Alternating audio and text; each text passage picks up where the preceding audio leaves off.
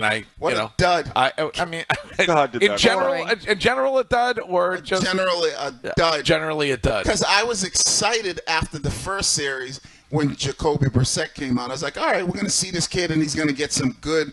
He's going to get some good time with the first unit. And he was literally in there, like you said, for one series, and I think it was 3 and out. Yeah. It was I thought, like Wiggy did, that it was going to likely be the rest of the half would be Drake Maye. And it was a sign to me that, wow, this is, Brissett's obviously the leader right now, but Mayo's giving Maye an opportunity. It's going to be with the ones that I figured, Andrews would leave in the second quarter, some of the linemen would shift, but it would show the opportunity. And if you're, somebody who left Boston yesterday at 5 o'clock and you drive down, you sit in traffic for an hour and a half, you get there, you go through the 16 security checkpoints, you finally get to your seat for your $15 beer, and you see Brissett leave, and you're like, oh, nice, like, it's worth it. It's raining, it's gross, I'm here with family and friends, but at least I get to see the start of the Drake Maye era. And then he gets taken out. And I have to say, like, this is not personal. I like Devin and Jason McCourty. I think Zoe's a great guy. The way in which they're trying to be this, like, Al Jazeera about the Patriots, it's like, it's so, and it's not them specifically, but it's this over-the-top positivity. And you see the film, right?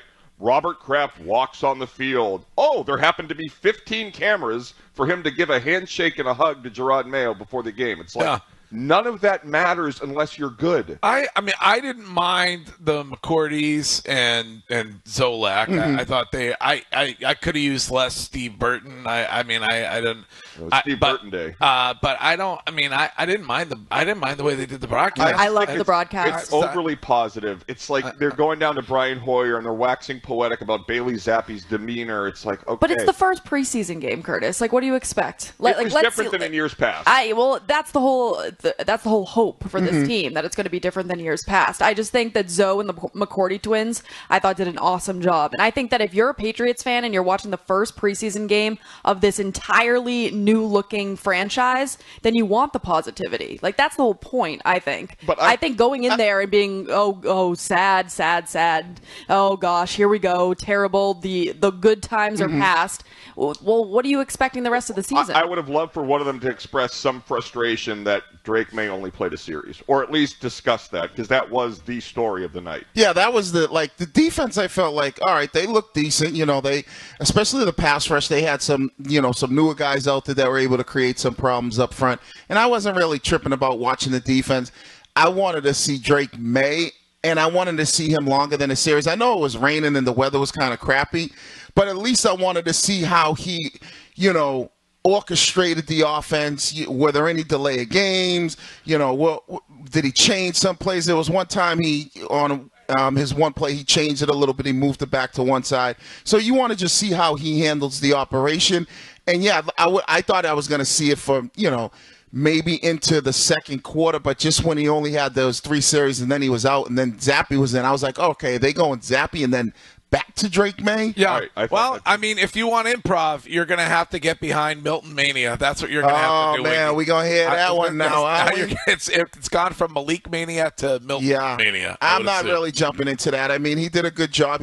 He showed his athletic ability. He reminds me of a athletic, like Cam Newton when he was younger in the league. But that's who he reminds me of. But you don't draft Drake Maye number 3 overall to say, all right, you're competing with, the 6th-round pick in Joe Milton. So I'm not – if he makes good plays, great, but we're not going to see him at all. And, Shime, I think, unfortunately, you're not going to see Drake Maye week 1. I mean, if there was any opportunity, if he really was in a tryout here, you were going to see him that first half and give him an opportunity. The fact that they played a series – tells me it's going to be Jacoby Brissett for at least the first month or 2 of the season. Oh, see, I totally disagree. I think I got the exact opposite vibe from this, because clearly it's Jacoby Brissett and Drake Maye are the 2 guys, and they haven't decided exactly which one is going to start week 1, which is why neither of them played more than 2 series in this game. I mean, Drake Maye threw, 3 passes?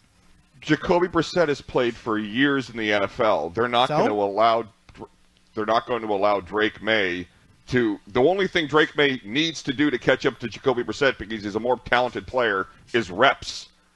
And if he had clearly, played that, if they don't give him that here, Curtis, then clearly they don't necessarily believe that right this second. or they just don't think the offensive line is capable of protecting him. So they protected him though pretty well. I mean, they looked good. Yeah, I see it. In one series, I kind of agree with Shime though. I think like after last night, what it did show me is that maybe they are more on. I don't want to say competition level, but maybe at least in the games that was the approach to me last night, where you had two guys that are competing to see who the starting quarterback is. Because even with Jacoby Brissett, he still needs to work with the first unit. So why wouldn't you say, okay, Jacoby, we're giving you the first two series. He went one series, and Drake Maye went one. So I kind of see like what's going to be interesting is the breakdown. Competition, why wouldn't they keep alternating that? I don't know why they wouldn't do that in practice. I just don't get. Well, no, but even Curtis is suggesting that last night, if it is a competition, if you're Jerod Mayo and you're unsure at this point, right, of who your week one starter is, why not give both of them more reps? I don't know that to me is that's the head scratcher. Yeah. So I want to see Patrick Mahomes is going to have the same amount of reps as Drake Maye in the first preseason. So what's going to be interesting is how is he going to do it in week two? So they got to play a little bit more. And when he went in with Andrews in the first unit, Drake Maye, I was like, oh, okay, this is his real they want to see him and what he looks like.